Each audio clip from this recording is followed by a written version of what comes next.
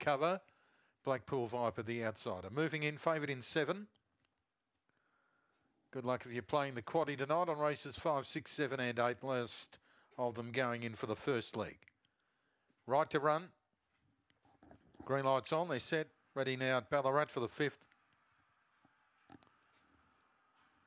Racing, Talcott Bale only fair to go, winning at Man of Courage out in the centre. Talcott Bale's gone back to the rail, trying to get up on the fences. Front cover went through to lead. Talcott Bale up to second, then Man of Courage, Blackpool Viper. White Hope and Chasing Hearts has tailed out, they turn. Talcott Bale got right up on the inside to go to front cover. Man of Courage wide out, but Talcott Bale takes the lead, and that's been a good win. Favoured pulls clear Talcott Bale to beat possibly Blackpool Viper in front of Man of Courage and a head bobber, followed by front cover. Well back White Hope and injured in the run, Chasing Hearts, and the run there 22.09. 22.09 the run, and the winner will be number 7 Talcott Bale.